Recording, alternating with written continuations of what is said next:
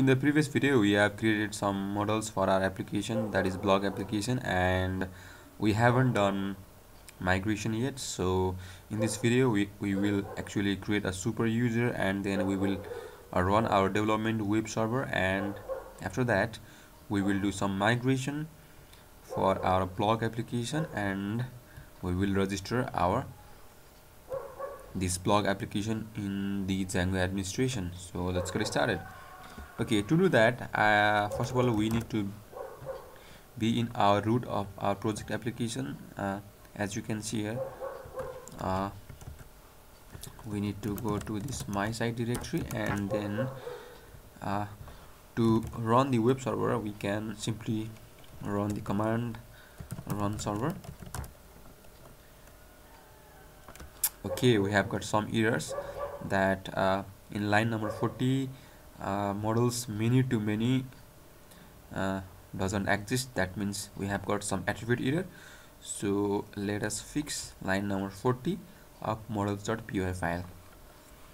Line number 40, that is many capital T to many field and many to many field. So let us again run our server. As you can see, we can successfully run our server, and we have got some message: you have unapplied migration, your app may not work properly until they are applied. So let us before do some migration, let us do initial migration. Let us do initial migrate for our application, that is for our project.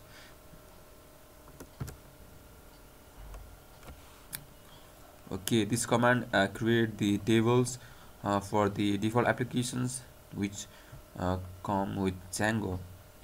So let us create a migration for our blog application.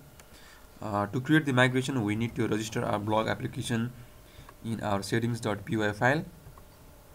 So we need to install our blog. As you can see here, you need to install blog in the installed app of your settings.py file, and then you need to make migration. So the make migration command check the changes in your models.py file. Make migrations blog, sorry, make manage.py, make migrations blog. Okay, this will create a table for author, category, post, tag. Okay, let us run our server and check our admin manage.py run server. Okay, you have unapplied migration, your app may not be work properly, so we need to apply this migration using this migrate command. This will make a tables in our database. So let us again run our server. Okay, let us visit to this URL.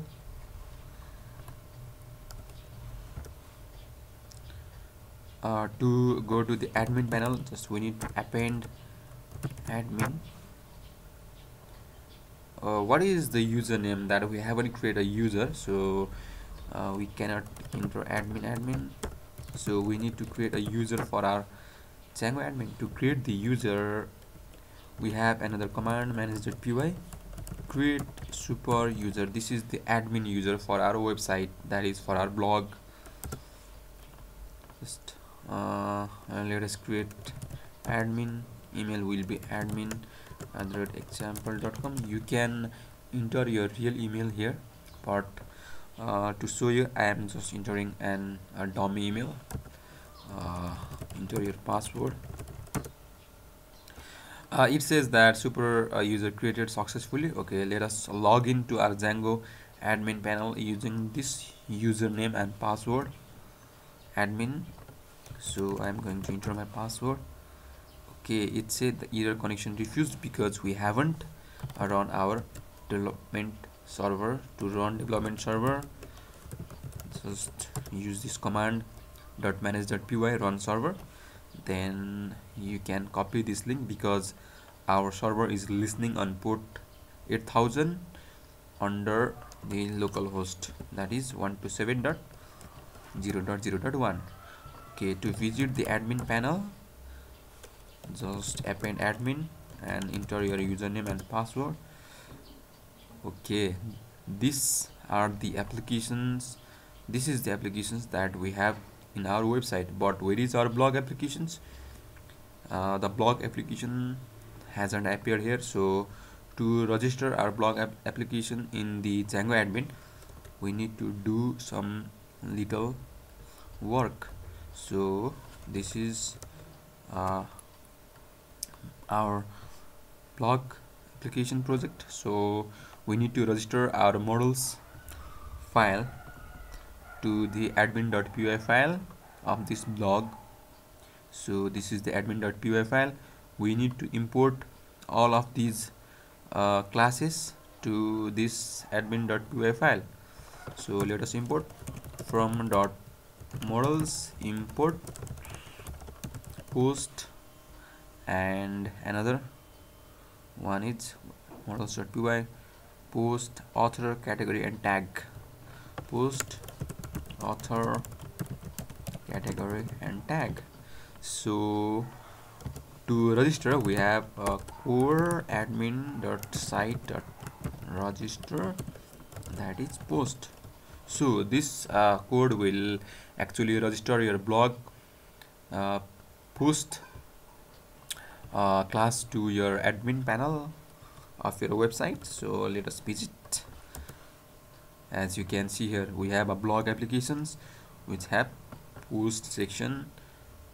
This is actually the posts which is appended by the Django. So we can add post here. To add post, let us write some hello world from my blog. This is the default.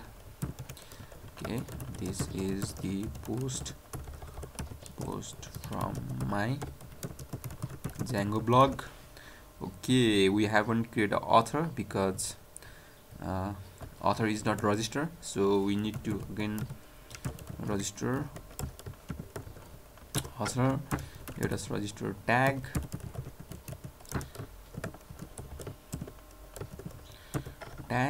again we need to register category also. So let us refresh it again. So as you can see here, we have got plus sign because for the foreign key, Django provides the drop down widget, and for the many to many field, Django provide these types of field, multiple selection boxes, that is also box. So hello world from my blog, this is the first post from my blog. Okay, let us add author.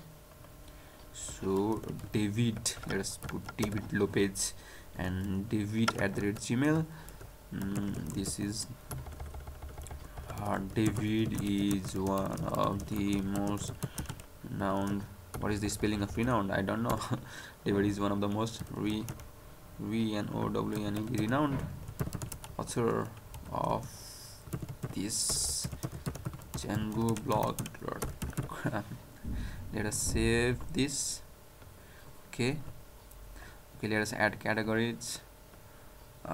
Okay, here we have got some word name, so we can fix this from our models class. We will look this into the next video. So category name will be blogging about people blogs. Let us save this. Okay, tags, we can have more than one tags. So test blogging about blogging, save. Okay, let us add another tag. Category name will be programming about programming. Save. Let us add tag about Django, about Django. Django is the web framework. django. Django is the web framework. But as you know, we cannot add more than one author. We cannot choose more than one author for our post, because according to our database design, our post can have only one author. So let us try to add more than one author. This will be name Andrew, Andrew